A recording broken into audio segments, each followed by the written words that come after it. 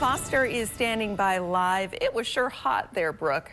It was a little too warm yesterday around western Montana. We had temperatures closing in on that 80-degree mark, near record highs recorded yesterday with that temperature of 77 in Missoula. Right now, we're sitting in the 30s, 40s, and 50s. 50 for you in Bozeman, Beast at 35. We're right around 50 in Missoula and Kalispell.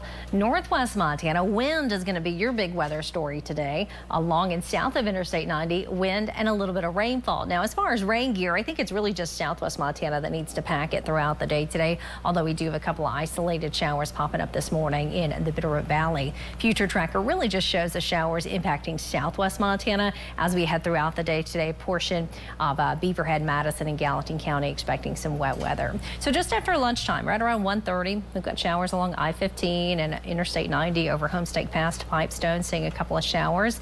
And then as we head into the afternoon, could have a couple isolated thunderstorms. Just like the past couple of days, we're not expecting these to be severe thunderstorms, but they will be capable of producing some gusty wind along with a little bit of rainfall. Notice 6 o'clock today, you're driving home in some sunshine for Missoula and the Bitterroot Valley and up towards Kalispell, but two hands on the wheel as we expect some windy conditions. Gusts today up to around 30, maybe even 35 miles per hour out on Flathead Lake. Lake wind advisory could see wave heights of around 1 to 2 feet out on Flathead Lake. We are tracking a cold front, lowering snow levels, and a change over to all snowfall. Rocky Mountain front, southern Beaverhead, Madison, and Gallatin County under winter weather advisories and winter storm warnings. And we're going to see that snow accumulate. In fact, the mountains around Big Sky, 5 to 15.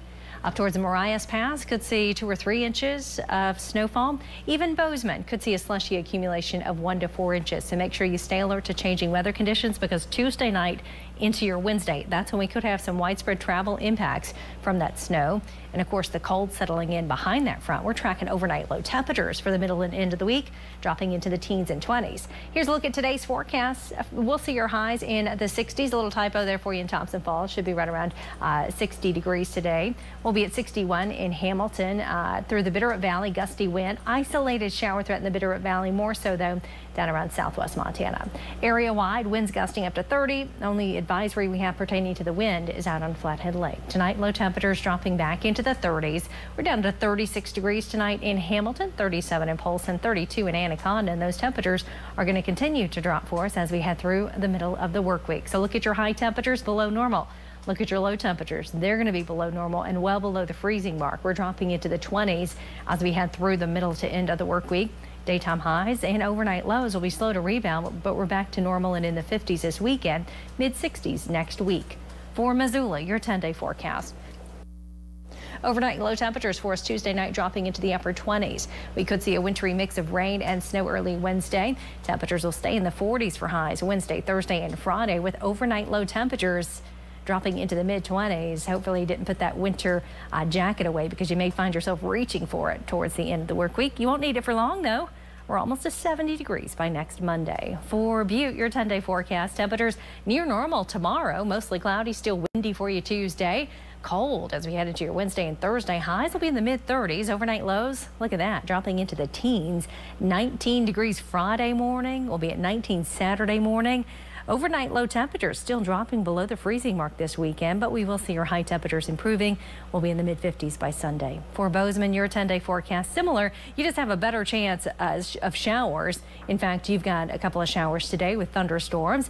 A few showers moving in Tuesday. Now Tuesday night into your Wednesday, that's when we're going to see some of that snow accumulate. Could see 1 to 4 inches of snow on roadways in southwest Montana. Now, of course, initially there will be some melting after all temperatures have been warm, but we're going to watch those wet roadways potentially icing up Wednesday night into your Thursday, so definitely expecting some midweek travel concerns. We go from nearly 80 to more snow. I mean, goodness. Right, I mean, it was almost 80 degrees yesterday, and now we're tracking a winter storm warning. All right, thanks so much. And do download our NBC Montana news and weather apps.